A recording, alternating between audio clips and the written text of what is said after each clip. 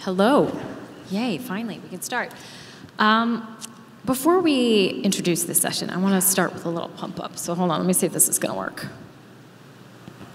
To keep up with the game this fast, you've got to anticipate what will happen next. The NHL can now access a decade of data in a millisecond. By using AWS machine learning to analyze hundreds of thousands of faceoffs, they know where this puck's likely to go before it even hits the ice. And if AWS can do that for the NHL, imagine what it can do for your business. All right, cool. Hello, welcome. My name is Julie Souza. I head sports for global professional services here at AWS. And this panel is all about analytics in sports, and more specifically, sort of the evolution of analytics in sports. We think it's going to be a great conversation. We have a tremendous panel here, so I'm going to let them all introduce themselves, starting with Andrew. Hi everyone, I'm Andrew Reich, a senior sports consultant in professional services for AWS. Brant Berglund, I am the Senior Director of Coaching and GM Technology with the NHL. I was a Bruins video coach for 8 years, then I oversaw hockey product development for a company that made the first iPad app on the benches in the NHL, and then I've worked here since with the league since March 9th of 2020. It's a good time to start a new job. Well, my name is Cassie Campbell-Pascal. I'm a broadcaster for Rogers Sportsnet in Canada and ESPN in the US, and former captain of Canada's national women's team a long time ago, because it's now my 18th year in broadcasting. And I've been fortunate enough to win 3 Olympic gold medals and 8 world championships. It's hard to follow. Follow that, Leon. Really hard to follow, Leon. Good Sorry, luck. that was too much. My name is Leon Lee, Principal Cloud Architect and Data Scientist at AWS. Awesome, great. All right, so I think we're going to take this journey on analytics, and it all starts with first having data. All right, so where does the data come from in sports that we can then analyze to create these analytics and insights? And so each league around the world, many of them track optically, some through RFID or sensors. Brant, can you talk a little bit about how the NHL collects its data? And I know you have props. Sure. Just to kind of quickly summarize, it's an infrared camera system we have installed in every venue. There are player tags that go right above the player nameplate. So the next time you watch an NHL game on TV, if you see the nameplate of a player, it'll be somewhere on this side of their body, I believe. It might vary from team to team, but it's off to the side, just a little bit. And the puck has lights in it as well, if you actually can maybe see, probably not. There's little dots going around it, and there's lights on both sides. I will say one of the interesting, so to give a little background and then a story, I suppose, to the technical aspects of this gets picked up 12 times a second for every player. This gets picked up 60 times a second, okay? We have other feeds that are available that up the sample rate, but the actual detection that we get is the hertz that I mentioned there. So you would probably ask why this isn't located smack dab in the middle of someone's core. Well, I was not here at this point, but we did a test, and this will turn into more of a psychological experiment for some of the people in the room when we tell the story, and I don't know if Cassie heard this one, but I hope she appreciates it. The player tags were sporadically going out, and it was not consistent. It wasn't a latency thing, it wasn't a throughput thing. They were disappearing randomly, and then they were back, and then they were gone again, and then they were back, and then they were gone again. And people in this room were probably there and were freaking out because they couldn't figure out why. Well, we couldn't do this with the NHL players because this was not officially sanctioned by the NHLPA at that point, so we were testing. We had to go out and find another team to test with.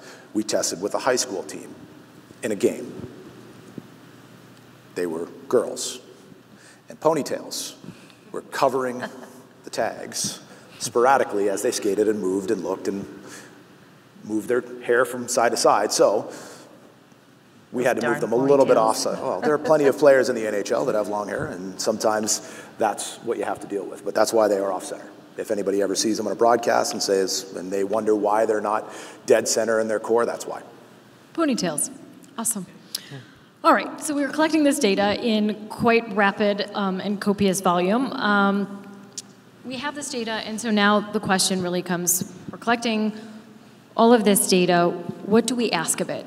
How do we start figuring out what sort of questions, what we want to ask, what insights we want to glean from it? Where do those ideas come from? And I know that there's all four of these people on the panel have a stake in that, but can you guys start to describe this? Brant, I don't know if you want to kick it off. Well, I'll tee it up and go to Cassie, because from the time we walked from downstairs in our little prep area up to here, I think we came up with 3 new ideas, right? Because she's our voice. We can do all this work that we do as a group and other people do behind all of us. We're here representing a lot of other people. And we can put all this time and effort in to come up with shot and save analytics, face-off probability, and opportunity analysis that you see up on the screen. But if she can't talk about it, and it doesn't work from her from a hockey perspective or a timing perspective in terms of the windows that she has to speak as a broadcaster, it doesn't work. Because if she can't do it, you can't hear it. And if she can't understand it, I can tell you right now, there's not a chance any of you guys are going to understand it, right? And it's really, really important for us to work with people like Cassie to get the feedback on what she wants to see more from us to help her tell our story as a league better. Yeah, I think for me, if you're in a panel role, so you're in the intermission, you have, sort of 30 to 45 seconds to get your thought out sometime, and then it goes to your next colleague. And then sometimes there's an argument or, you debate things back and forth, but you really have 35 to maybe 45 seconds. But if you're a color analyst and you're in the booth during a game, you have max 15 seconds to get your point out because the puck's dropping and they're moving on to the next play. And a general rule of thought from a broadcaster's perspective is you allow your play-by-play person to take it from the face-off till a stoppage in play. Unless it's a long period of time, then of course you add a little bit of color and insight in between. So sometimes it's just depending on what role you're in, it would be hard to see face-off probability come up on the screen. You guys would see it at home. I see it, but I don't want to talk because you guys also want to watch the game. But I might go back to it, well, this is why he lost, this is why he won. I can add a little flavor to it, and you guys have already seen the percentage. So that's how it can fit in. So it just depends what role you are based on how much time you have to actually get it in the broadcast and explain it fully and properly so that the viewer can understand. It's funny, too. John Buchagras, one time, when I asked him what he liked about face-off probability, he's in a different role than you, right? He's doing the play-by-play. He said he liked it because it was a bite-sized nugget of information that pops up on the screen and he can talk about it, or he doesn't have to, but it's something the fans can easily digest and see, and it supports what's going on in the game, even though the conversation might be about something else. We're in a world, we're in the land of it here, right? You turn on TV shows during the day on sports channels. It used to be darts. It used to be in Canada. It used to be poker down here. Now if you turn on TV shows during the day, sometimes you feel like you're watching CNBC. Because there's L bars everywhere, and you're watching a gambling show, and there's odds, and there's all this information popping up on the screen while someone's talking. We're constantly multitasking right now. So having something to talk about is great, but there's also what can pop up on the screen that doesn't need to be covered. I think, too, from the AWS side, it's also understanding the data, and it's understanding what is available to us to create, whether it's an API or an algorithm or a model. And that's where aligning with the NHL and Cassie on what do we want to create and what is the effort going to require. Something like shot and save analytics, let's dive deeper on shots and saves. Well, how does that get created? How do we output those analytics? And we will get into that in a little while. Something like a face-off probability. All right, we're taking the tracking data, we're taking historical data, but we need to create more of a model type of solution to create that probability, similar with opportunity analysis. So for the AWS side, it's really important to understand what's available and aligning with the NHL and the broadcasters on what is the vision and what are those requirements for those analytics. So let's just go for, or do you want to say something? Please. Well, no, I think it's interesting, too, that I look down on that, and that's the chronological order from left to right. On either side, whichever one you're looking at. I'm looking at this one down here. That's the chronological order in which we've released these projects, right? Shot and save analytics is really just bubbling up locations of shots from different areas and letting broadcasters slice into them from a lot of different angles, right? Individual players, multiple players, different times in the game, different score differentials. But the whole point of it was, let's pipeline stuff into the broadcast booth fast so that they can do something, you know, they have an idea for something, they can look it up and get a quick return. Face-off probability really used the tracking data. And the power of face-off probability is, it's fairly simple, right? You're literally just looking at a probability of two players going in taking a face-off against each other. But the data behind it is really the compelling piece and how fast it works. If there are hockey fans in the room, and I sure hope there are, right? You watch someone get thrown out on a broadcast of a face-off, and you immediately see the two players change. And not only are you actually getting that based off of the location of the players on the ice from these tags, you're also seeing the calculation change live. It's sub-second latency, right? I'm not sure if this fits under this topic, but the next thing that we got to is opportunity analysis, which has sort of been rolling out the last season or so, and that's our deepest dive yet. And we really dive deep onto that, and we'll get more into that later on. But it's funny that I think over the last 3 seasons, as we have gotten more into the tracking data from the NHL side, the progression with AWS has gotten deeper and deeper and gone into sort of different areas of usage. So that's a good segue. Let's dive into opportunity analysis as an example on this. So we've decided we want to be able to evaluate the opportunity of the shot. Is that a high quality, high opportunity shot, or does someone take a low opportunity shot? When we're doing that, when we want to solve for that, what are the factors that we have to consider, right? Because you're talking about a lot of different data, a lot of different points. I'm gonna go to this next slide here because I'm gonna show the factors that go into this, but I don't think this is where we started. So Brant or Leon, do you want to talk about the factors that go into determining if we decided we wanted to do opportunity analysis? How do we think of those factors? I want Leon to go more into that, but I'll just say too that not only are we coming out with a projected goal rate to say what the model says the likelihood of the goal is being scored, we're actually coming out with why with this too, and that's an important output of this model too. Leon. Yeah, absolutely. So from a data science perspective, there are 3 important criteria that we look for when we look for the factors that matter on ice for any given metric. The first one is that it has to be crisp and fan understandable. So for a lot of everything you see on this screen actually fits that criteria. So distance to goal line, amount of distance the goalie traveled in the last 2 seconds before shot. Right? Those are very understandable for the fans. They're very crisp. When it gets sent to you, Cassie, you can talk about it, and it makes a lot of sense for the fans at home. I think early on we actually had a factor called the difference in standard deviation in puck movement between 5 seconds and 2 seconds. So something like that, mathematically it might work out. It might even tell you something about what's happening on the ice, but it just makes everybody kind of lose track of what's actually going on when actually we tried to wordsmith it as much. There was a whiteboard, there was a lot of different color ink. It didn't work. Right. The second thing is that the factor has to actually predict shot results. Now that sounds really simple, but actually we'll get into this a little bit later. But that's more complex than it seems. So sometimes you have a factor that sounds like, or it seems like it would work really, really well when you actually build the model and be able to tell the story. But maybe the geometry of the rink and how players move around kind of negate some of the value of that factor. So that doesn't work as well there either. And the third thing is that the factors, as much as possible, should be independent of each other. They shouldn't correlate as much. I mean, the ideal thing here is to say, well, here are the opportunity analysis factors that matter on ice, and they're all completely separate from each other. And that's not really possible, unfortunately, from just a modeling perspective. But as much as possible, we try to make these actually mean something and try to make these not correlate so much with each other. Okay, so now we know the factors, right? We know what we're trying to solve for. We know what factors we're going to consider to put into our model. Leon, walk us through building the algorithm or the model to consider these factors. Sure. Can you deconstruct that process? Yeah, so opportunity analysis is a supervised machine learning model. So its inputs are these opportunity analysis factors, and its output is the projected goal rate. So that's the probability that if you see these factors on ice for any given shot, what is the probability that that's going to lead to a goal after the shot is released.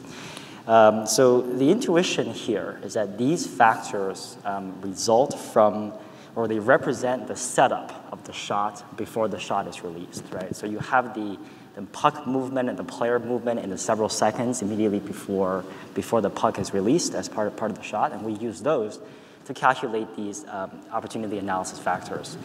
What the machine learning model is doing during training, we're taking historical data, so in this case, 70,000 historical shots from the NHL, and telling the machine learning model to learn what are the combinations or situations based on these factors that then leads to likely or having a tendency to score the shot upon shot release.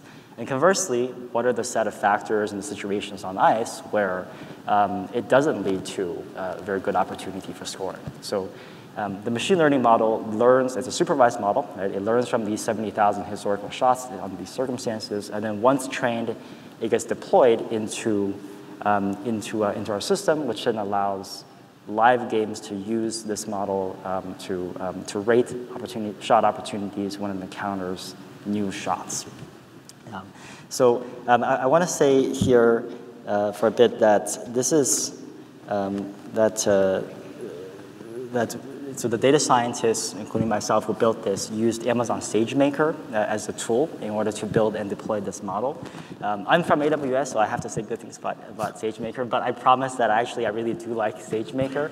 SageMaker is AWS's purpose-built machine learning capability. Right? It has a lot of data preparation capabilities, training, tuning, validation, and also SageMaker can let you essentially call up a very large amount of compute and memory as is needed during the time of training.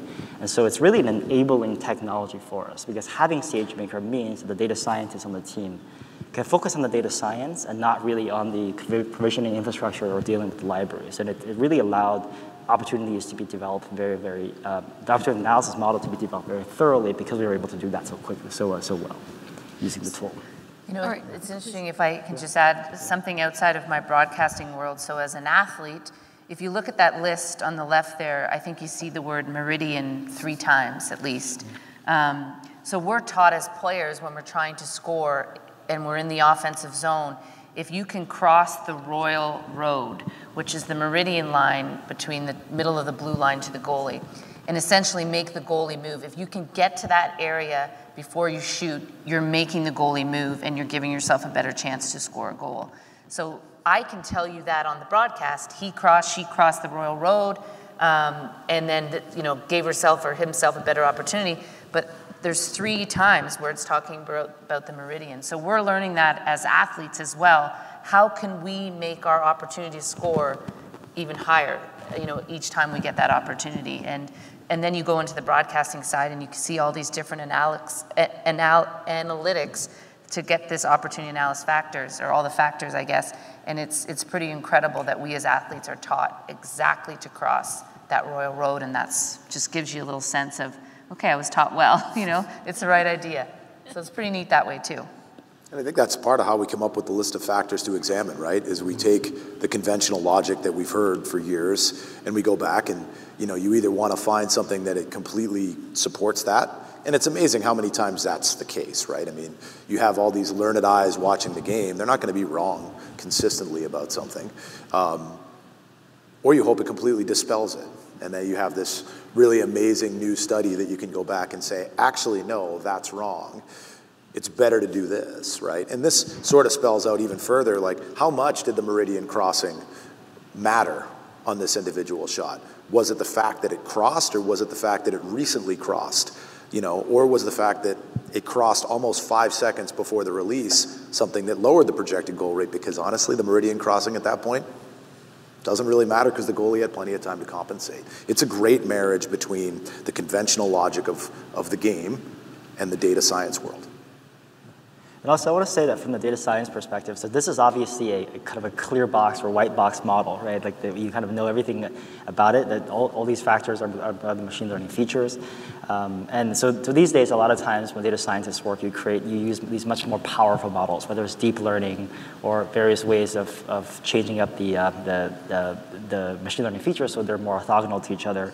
But those in doing so, you lose something. You lose some of that storytelling ability. So by having these factors that are very rooted in hockey, as what goes into the machine learning model, whatever the model outputs, whatever the model tells you, then naturally feeds into the storytelling and is very compelling from a what does it mean and what is it useful perspective. And we talked about that. I remember having that discussion when we wanted to do a projected goal rate of sorts, right?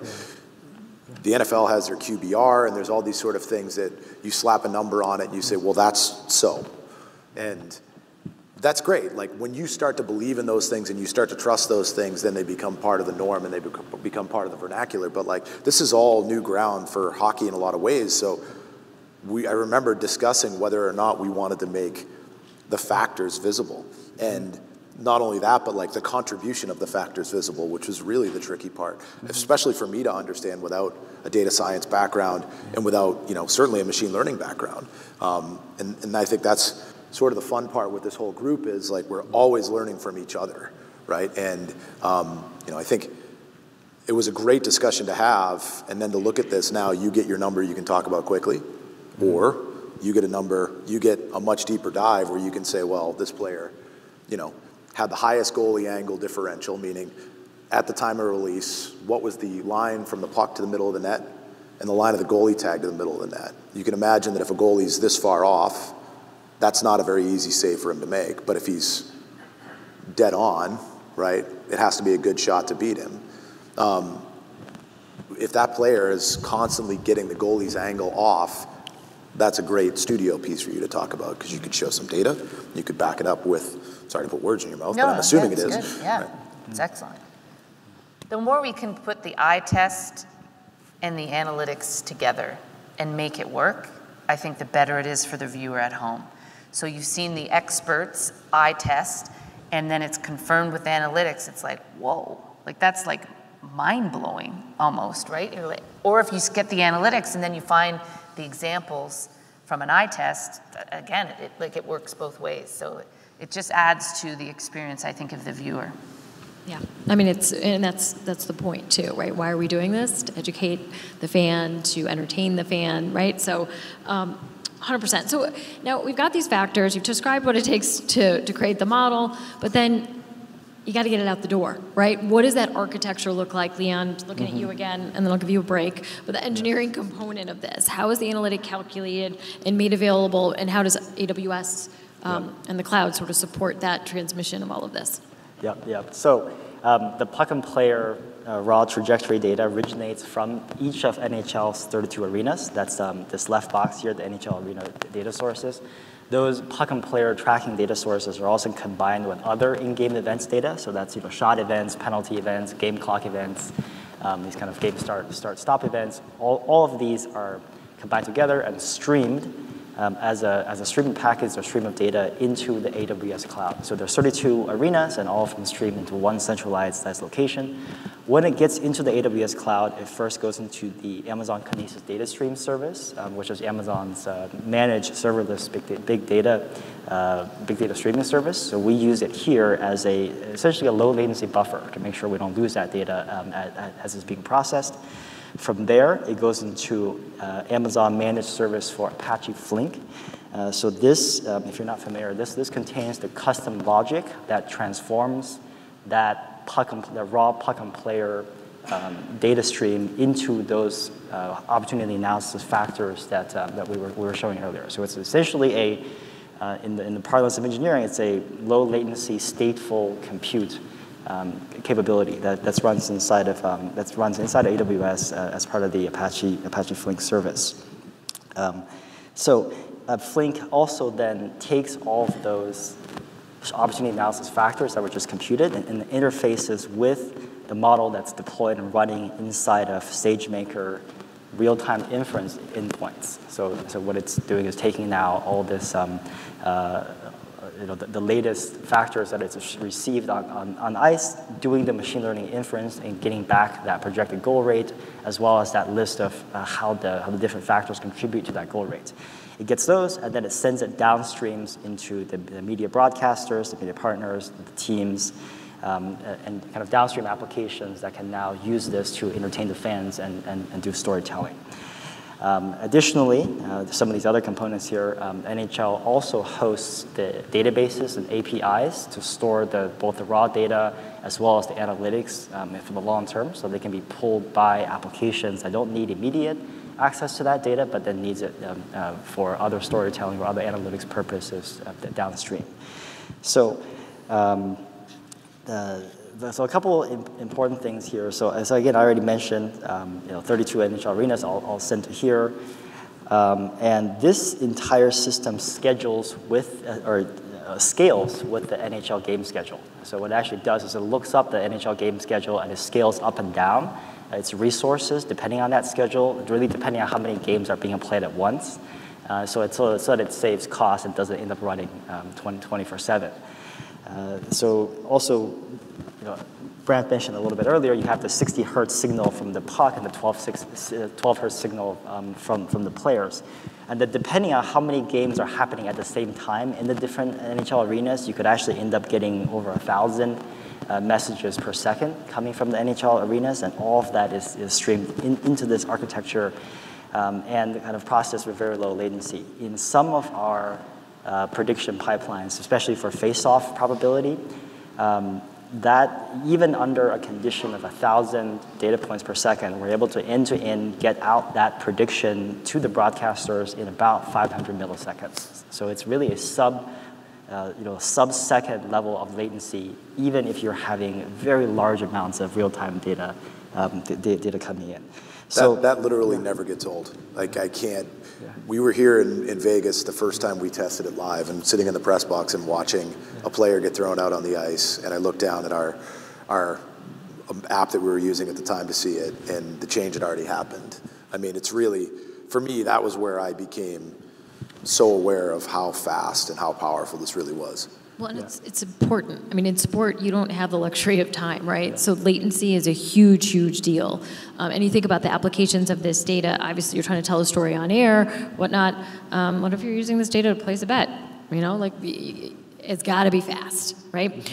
Let's move forward a little bit, because I want to talk about sort of the iterative process. You don't build a model and then just ship it out there and let it go, right? There's this iterative process that happens.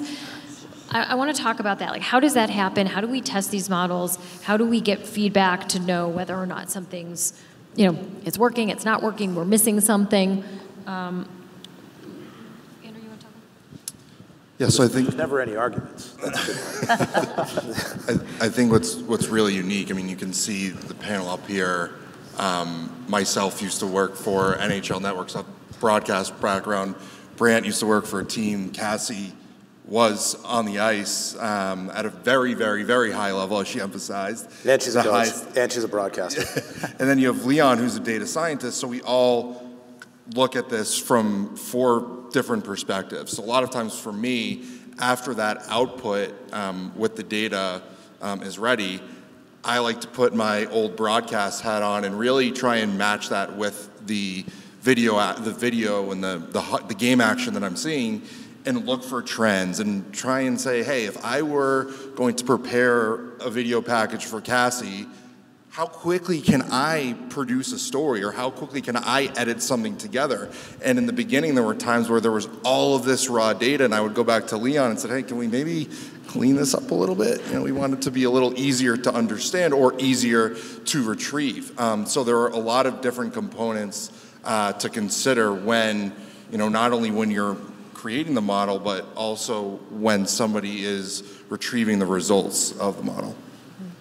An interesting thing, was it save analysis? I don't know why I'm having trouble saying analytics and analysis when that's my job. But anyway, and it looked at one of the goaltenders, I forget who was up there, but we could be sitting in our green room watching the games and, preparing for the intermission live as it's going.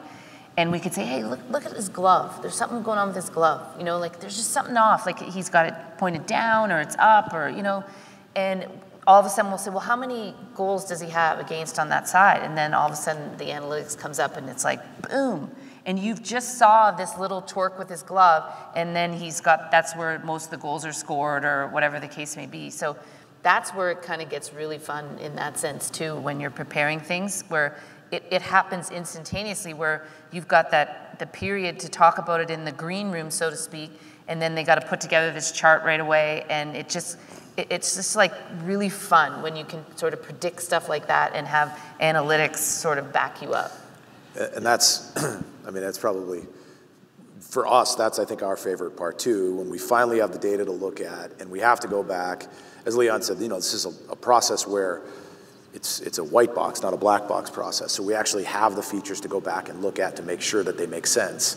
And that's part of our process that we go through, where we go and look at the video examples, and we look at why this opportunity was rated what it was, and then we get to put some visualizations together to see how you can tell a story a little differently. And he loves this one story about a certain player. I'll let you take it, because I think you're better at telling it than I am.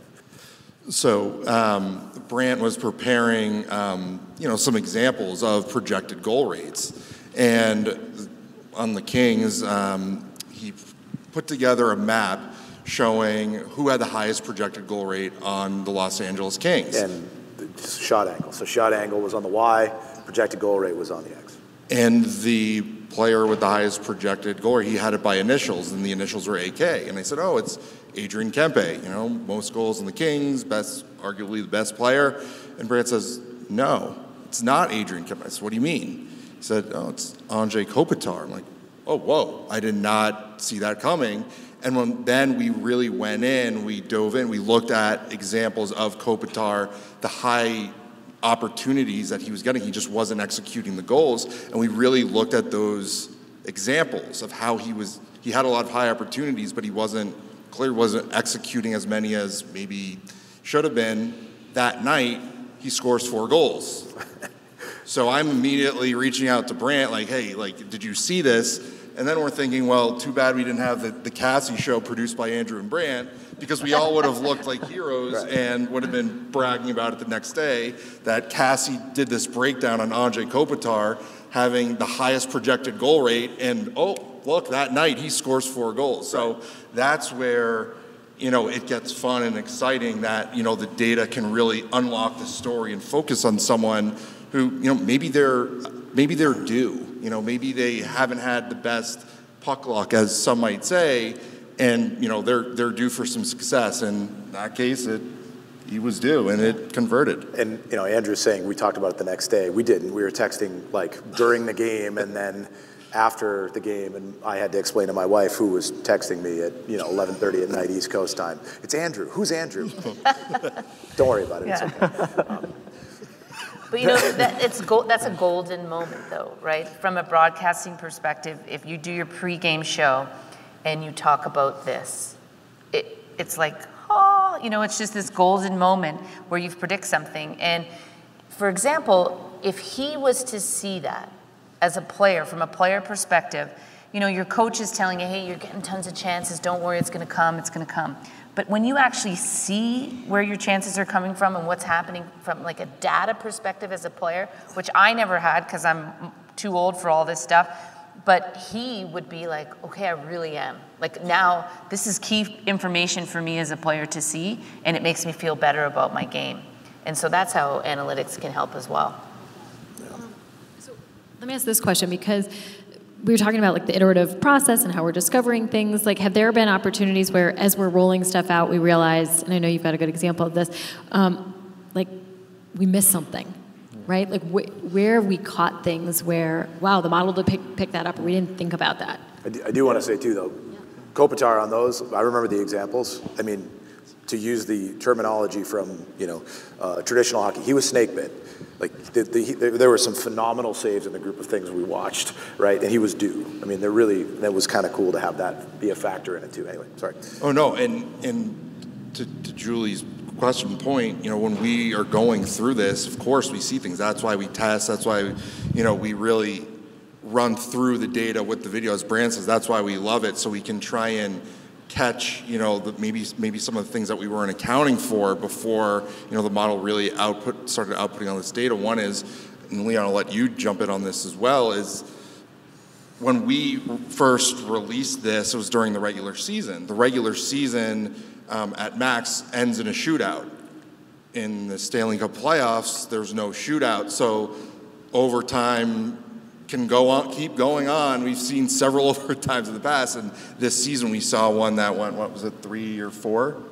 And so that's where we needed to make sure that the model accommodated for, a longer length of time for a game. Yeah, so that's when I get the call at 2 in the morning, because that's when usually the overtime that says, hey, we're not getting any more data, what happened? Right? So I also want to say that kind of from a data science perspective, I think the reason that we were able to do this model so well is because of the marriage of rigorous data science, but also that continuous collaborative feedback from NHL hockey subject matter experts like Brant.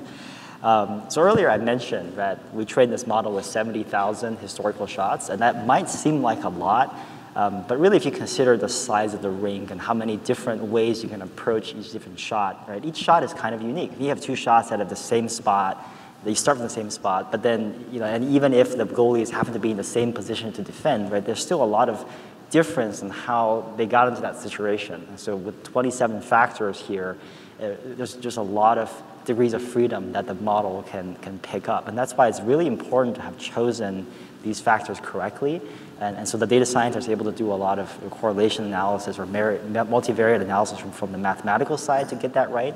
But also critical is kind of Brant's ability to come and say, no, this doesn't make sense or that doesn't work out right. Yeah. I have a lot of situations where I see, hey, the model works really well, and then Brant takes it and says, yeah, but it doesn't work in this particular part of hockey, and it's really important. And I mean, that's a two-way relationship too, because as I go to maybe put a presentation together or put something together to take to Cassie, or Justin Bourne wrote some articles using opportunity analysis last year in the playoffs through Sportsnet, I always go back to him and say, am I explaining this right? I need to explain this from a machine learning perspective, but so that everybody can understand it. Mm-hmm. And I always have to check sort of my nomenclature and the way I phrase it, because I mean I don't want to be completely wrong. I also don't want to get out over my skis where I can't really explain myself any further if somebody comes back with a question. But the interesting one about sample size with sort of the nuanced opportunities in hockey, we have a feature called distance. We call it distance from goal line, and that's really the goaltender's distance from the goal line. We noticed that on breakaways, the goaltender's distance from the goal line had something interesting going on. Cassie, goaltenders are typically taught what on breakaways to do? They come out, they attack the player coming down, and then as the player hits the hash marks, they kind of, that's how they kind of judge when to move back and how quickly. And now, I've always been taught that too. They want to come down and cut the angle down, and that's why, I always, when I work with somebody like Cassie, I say things like, this is how I always understood it. Is that how you understand it? Because, she's Cassie. And so when we looked at that, though, the interesting thing was the projected goal rate was actually raised by the goaltender coming out further. And right away, the alarm bells went off for me, and I said, that can't be right. I mean, it can't be. And if it is, that's the greatest thing we could ever find, because now we can go back and offer up the fact that this has always been wrong. And the truth is, if you think about how many breakaways happen a week, there might be 2 in a game, but typically there might be 10 breakaways a week in the NHL. And I mean full-on breakaways. I'm not talking about somebody getting a turnover from the side of the ice inside the blue line and kind of attacking from the side with somebody back pressuring. I'm talking about from the blue line in, nobody near them, all the time in the world, almost like a shootout. So we really had a sample size issue there. And what was going on, and Leon explains it much better from a machine learning perspective, but the only time where a goaltender really comes out that aggressively and that far from the net is when? It's on a breakaway.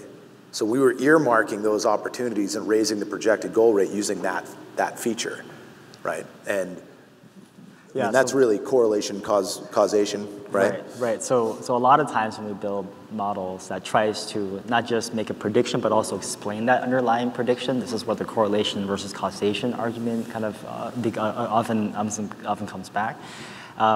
So the model gets trained via correlation. Right? It doesn't understand hockey per se, it understands the training data that we feed it. And so what it sees here is that every time the goalie comes out, that has a really high chance of scoring. And so it says, okay, well that means every time I see the goalie come out, I'm gonna now explain this as goalie comes out, therefore the chance of scoring goes up. But the reality is that that's not the case. There's a reason why the goalie comes out. It's actually to defend better and change angles and so on. So having this explainable model is very helpful in that it tells you why it does the things that it does, so that then hockey experts as well as broadcasters can take that and say, this is what it means from a hockey perspective. So what you're Can I hitting ask you, on? would goalie height percentage be part of that? Yeah, I don't want to put you on the spot, but I'm curious because you got UC Saros from Nashville, who's quite small compared to Jacob Markstrom in Calgary. So yes, so that is another one that tends to kind of fluctuate up and down depending on the situation. The other one is defensive pressure, which is how close does the defender get at the time of shot release. Yeah, that's one of my favorite features. Yeah, which is, if you think about a shot release, if a shooter is very far away and releasing a shot, they're unlikely to get a defender kind of get up in their face just because that's unnecessary. But the closer you get to the net when you release the puck, the more the defenders get concerned about you scoring, and the more they get close to you. So the greater the defensive pressure, the greater the correlation towards scoring. And again, that's another one where essentially it's a confounded factor. If any of you come from statistical backgrounds, there are independent factors and there are confounded factors. And so confounding factors here get added to the explanation process, and it creates this need to really interpret what is actually happening. Yeah, I think the other side of that's interesting though too, is if someone is shooting from a high danger, so there's really 4 models. We look at 2 parameters. Does the puck cross the blue line? Does the puck cross the middle of the ice? And we get 4 outcomes from that, right? Plus, plus, plus, minus, minus, plus, minus, minus, right? Plus, plus, plus, minus, sure. plus, plus. I just tried to summarize it quickly, right? That was good. So, now you threw me No, off. I know, I'm sorry. That's Sorry. funny. It was good. So, sorry. That's what happens in broadcasting. Things get thrown off and you're on live television and you say the wrong word at the wrong time.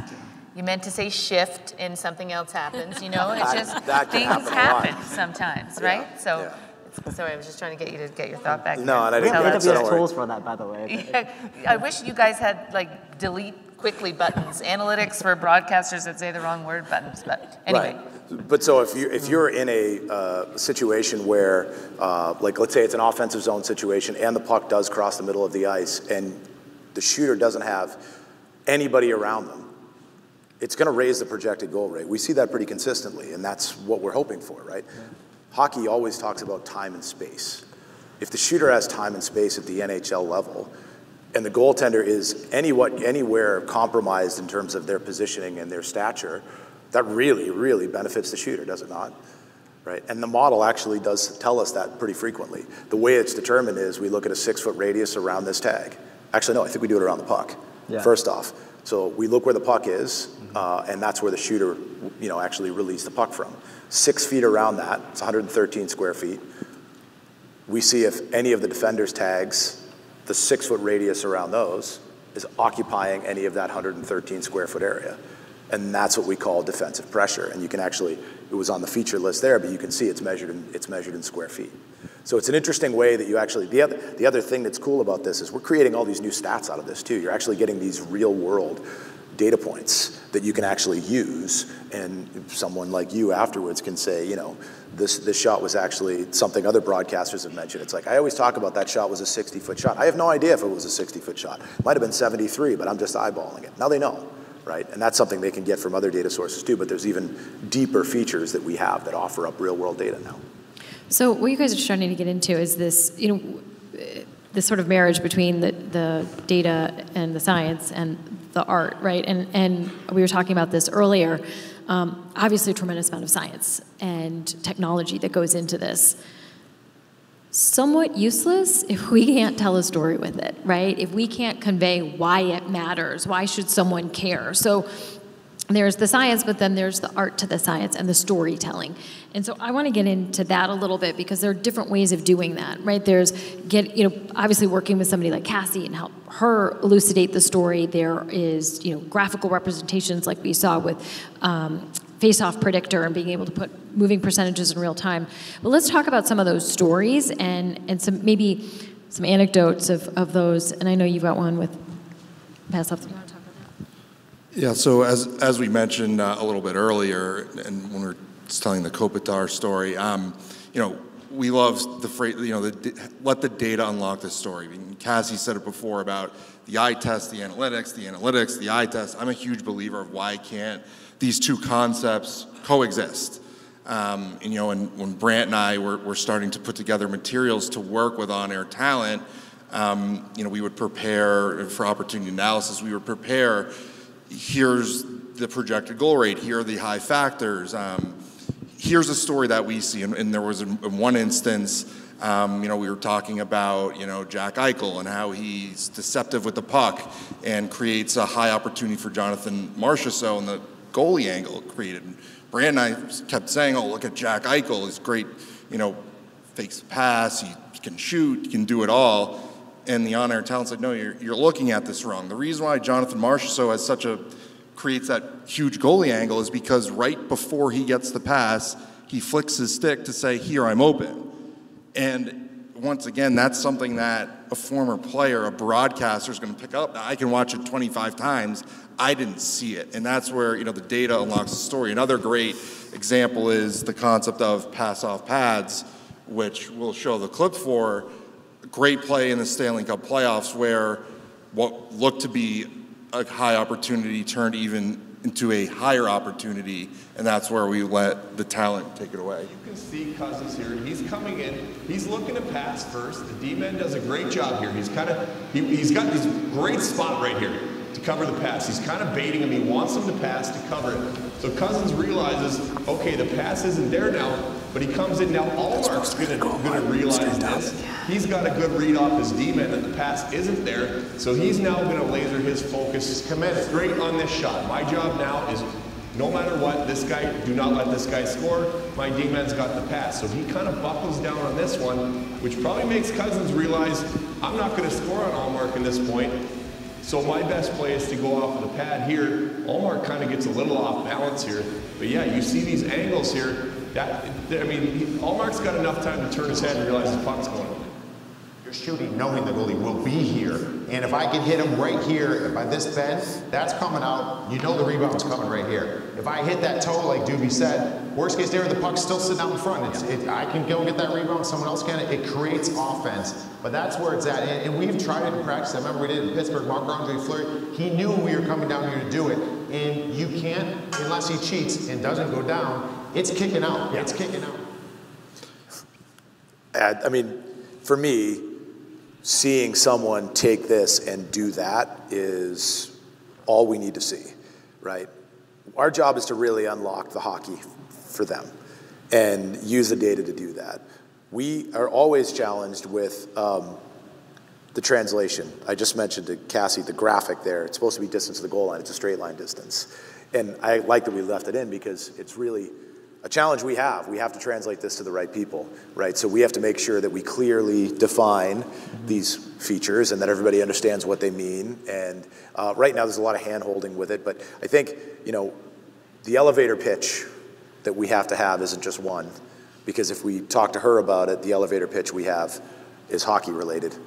And for me, that's the easy one. When we talk to truck people or we talk to producers, that's another challenge because they're more concerned about the logistics. And if she wants to see it 3 times a period, how practical is it for them to produce it? So we have to have this sort of catalog of these quick pitches for all these different personality types we deal with. But that whole thing started off with us begging the NHL network to get Devin Dubnyk and Mike Rupp on the phone with us and have a call with us. And we mentioned the word pass-off pads. We showed the pie charts and the data to go along with it and the example.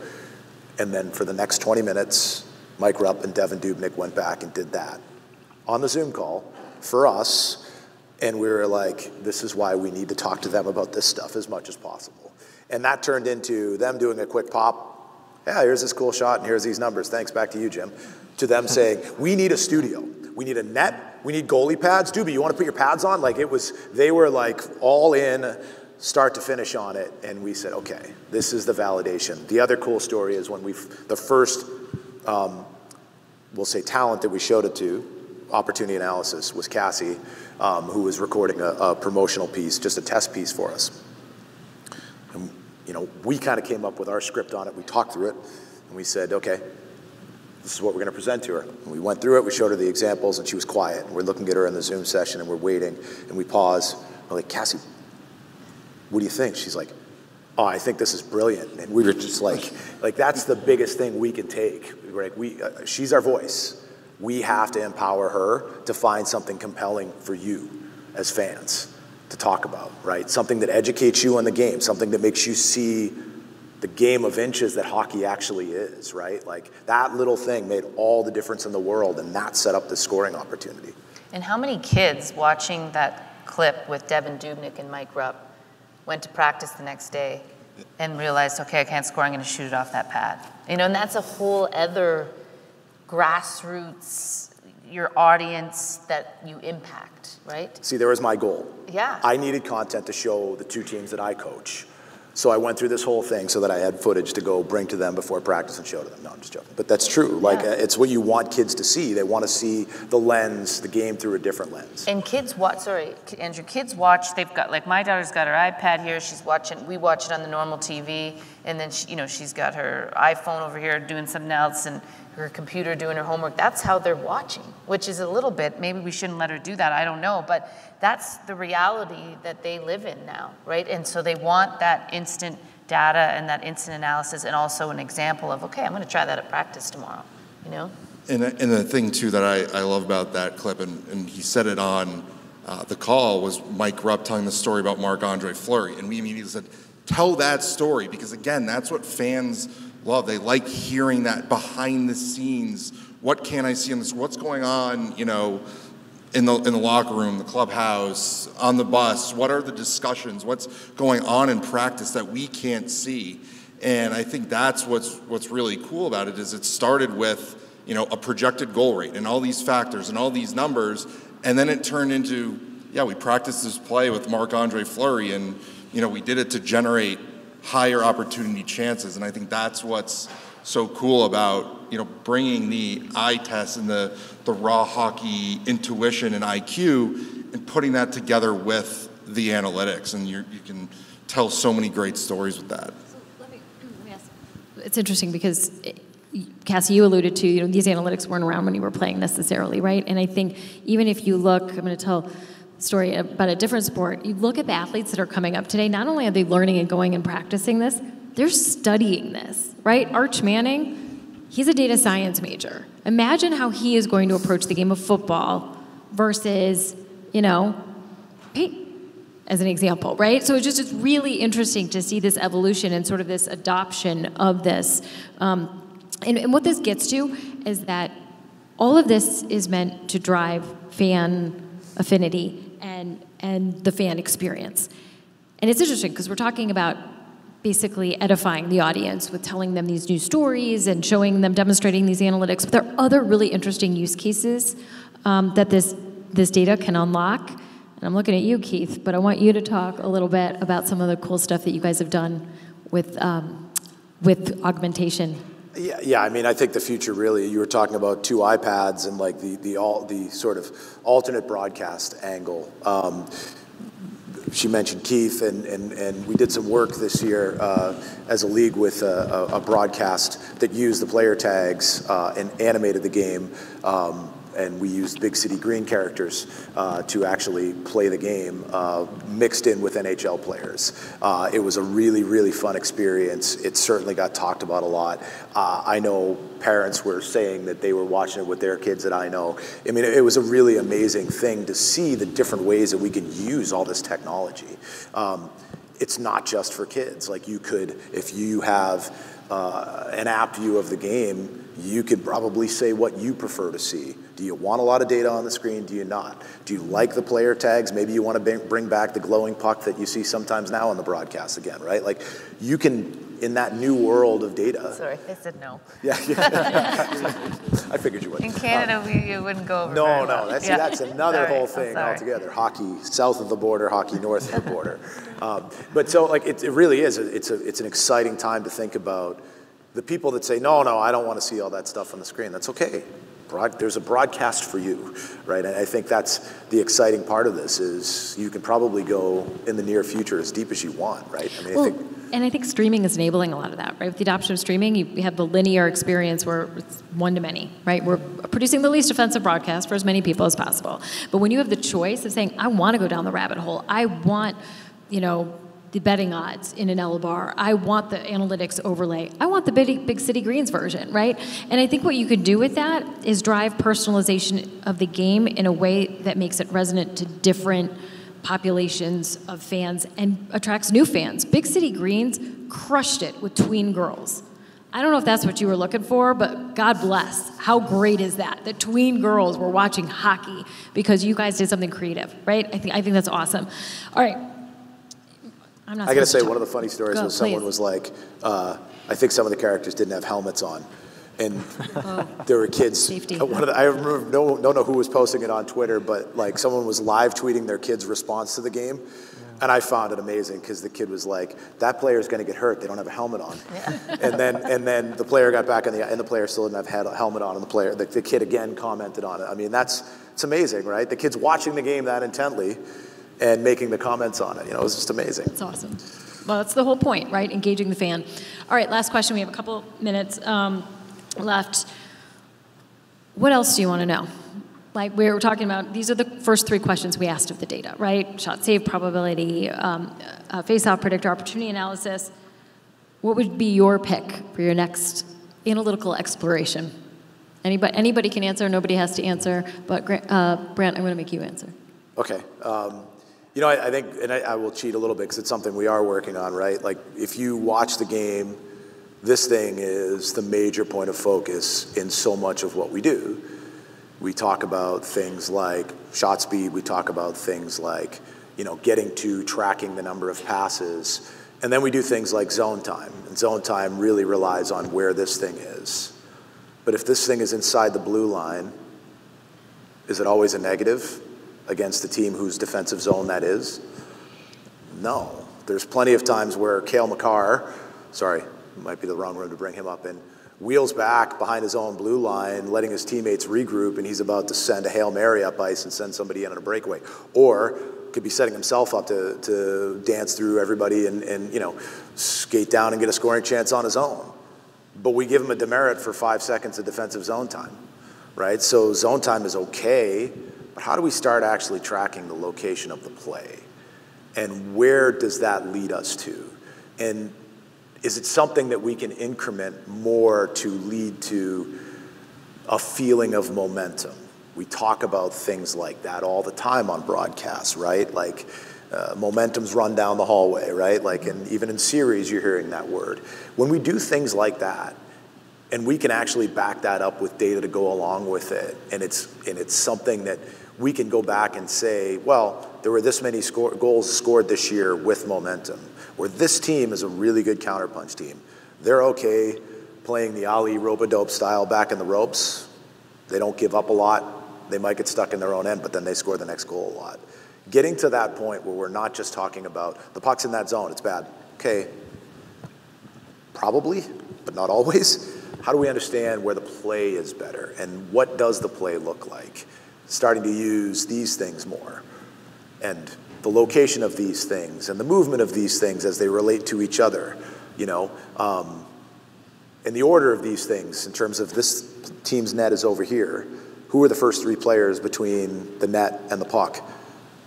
And which team are they on, right? I mean, that's really sort of, I think, the next stage of this. I'd love to, you go ahead, Leon. Oh, thanks. Yes. I was going to say that there's a technology part of this as well, right? So those sensors over there, as Brent just talked about, right, 60 hertz. So we get a stream of location data, we get a stream of speed data. But I think that there's additional data sources that we can potentially tap into if we knew, for example, exactly what's the puck, not only what the puck is doing, but also what the stick is doing.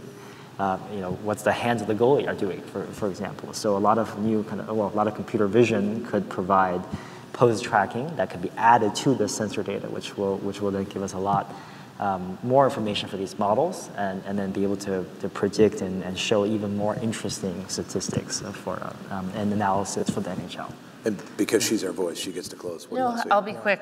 We have 30 seconds, but I'd like to see blue line turnovers at the offensive blue line, defensive blue line. You know, coaches talk about it all the time. It's a big thing as a player. Just don't turn it over there. Don't turn it over. And possession in those areas. And then maybe even another one is how we can show if a defenseman's gap is too big. You know, what's the probability of a player scoring if the gap is too big? So just those types of things. It's hard to follow that, especially in this great presentation. But I would say, you know, what I love about opportunity analysis is a lot of times, you know, you watch with friends and you hear, shoot, shoot, shoot. And you say, well, should they have shot? What I would maybe like to see in the future is an ongoing tracker of a projected goal rate at all times if somebody has the puck. So that you know, maybe they should have shot before, maybe they should have made that extra pass. So, you know, what I really like is we continue to work on these models and do more and, you know, build off of them and add more factors. So I, you know, hope we can continue to add on to the work that we've already done.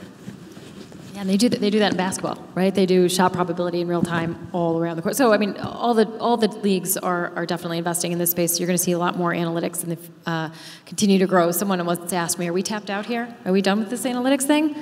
And my answer is always like, "Oh, baby, we just getting started." So thank you all for joining us today. Well, I think we'll be around a little bit afterwards, but enjoy the rest of the show. Thank you. Thank you.